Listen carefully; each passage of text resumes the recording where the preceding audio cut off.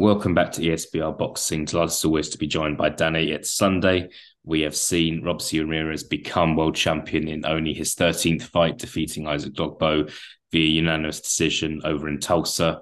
Danny, thank you for joining me. Feel like one hell of an achievement to become world champion in 13 fights, especially when you kind of lost one on the way. But just kind of your reaction to Robeisy Ramirez, becoming world champion. Yeah, as you said there, remarkable achievement. I think sometimes when you get like a top amateur coming into the pros, it's almost expected that they'll be fast tracked to a world title, and it's almost taken as a given, but so often it's not the case. And particularly when you factor in he lost his professional debut, the bounce back, the way he's done, adjusted the professional game, rebuild, and to beat a former world champion and Isaac Dogbo, a legitimate world level featherweight. No, it's some going for just Yeah. 13 fights, definitely. Yeah, absolutely. He's kind of like beaten Abraham Nova on the way as well, who was undefeated at the time, stopped him in inside 5 rounds, and now Dogbo, who's like you said, he's a good fighter. Look, Dogbo's only kind of lost to Navarrete, and Ramirez has gone there and kind of beaten him wide on all three scorecards and knocked him down on the way.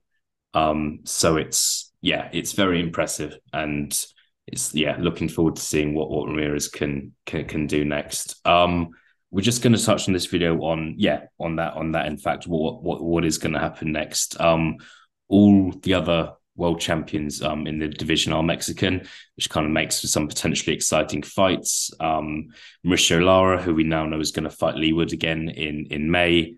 Luis Alberto Lopez, who we know beat Josh Warrington back in December, and of course Ray Vargas, who's kind of just a top fighter in the division as well. Out of those, like the other champions, Danny, is there one that kind of speaks out to you as the one you would really want to see? They're all really good fights, definitely all very different stylistic fights. I think you've got to look at the Lopez Conlon winner as the most likely just because of the top rank connection. That's a close fight. I think either of them are worthy opponents for him.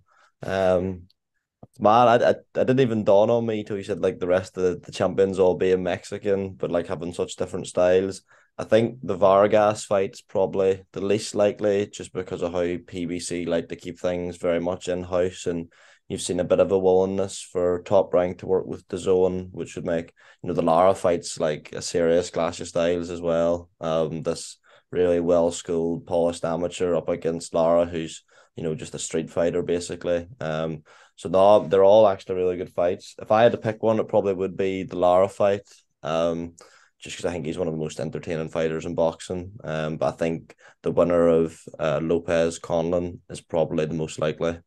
Yeah, and I think Lopez Conlon happening on May 27th in Belfast. I think Ramirez obviously he's just had a 12-round fight, so I don't think he would have an issue in waiting for the winner of that contest. But yeah, who do you think would be who do you think's going to win between Lopez and Conlon, and who do you think would then be the favorite going into the fight against Ramirez? National bias aside, I actually think Conlon will beat him. I think he's got a good style for Lopez.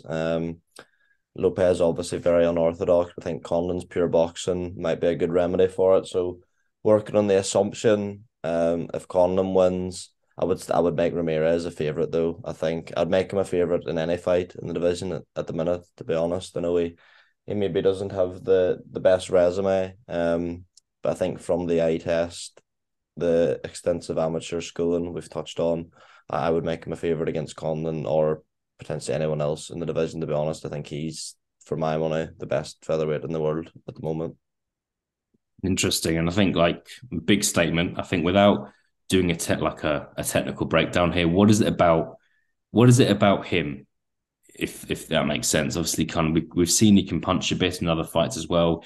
He can go the distance, but what is it about him that makes him special as a fighter? Would you say?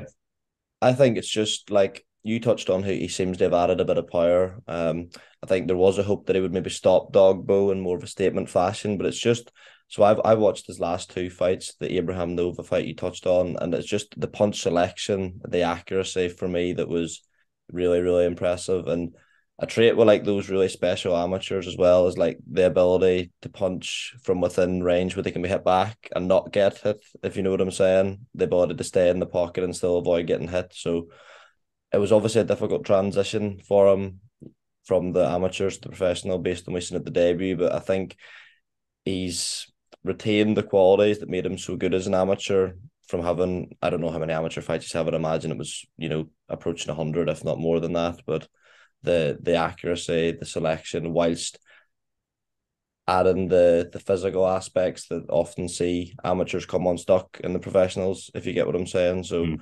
I think the fact that he's only had 13 fights as well means there's developing to do still. But I think just the schooling would be too much for. I Yeah. think Collins probably maybe get the best shout out of anyone we mentioned. Now you say it, but I think he would just prove too much.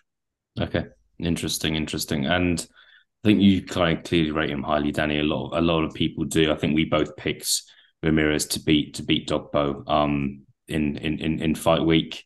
Do you Final question for me? Do you think we're looking at kind of a future pound for pound star, someone who can win world titles in different divisions, someone who can really dominate here, or is that statement going a bit over the top?